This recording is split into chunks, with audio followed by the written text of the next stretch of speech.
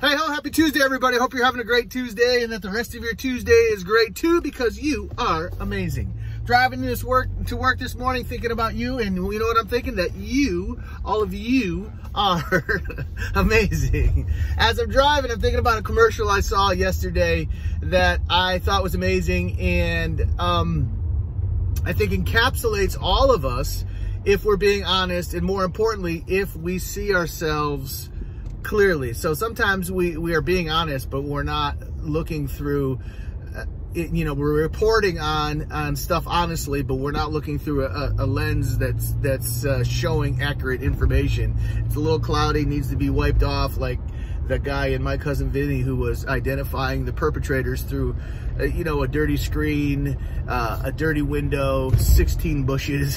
His vision was not, he didn't have a clear vision of what was going on. And that's so many of us as we're reporting about ourselves. But this commercial I thought was great. It was for Xfinity. And I think maybe you've seen it, Xfinity, they do internet or something. Who really cares what they do? But the commercial was awesome. And at the end, the catch line of it caught me, and it said, Xfinity, blah, blah, blah, blah, blah, the future of awesome.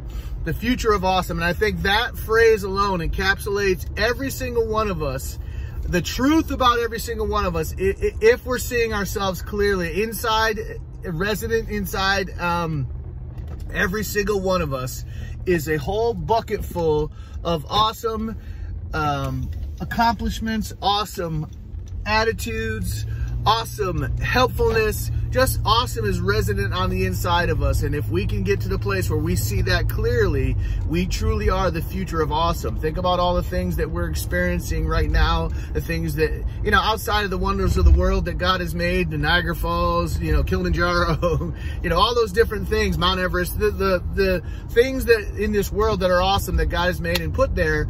Think about all the awesome things that we're experiencing in life, whether they be inventions or relationships, whatever the fact that we're driving in a car or I'm talking to you on a cell phone, that's an awesome thing that somebody else created long ago.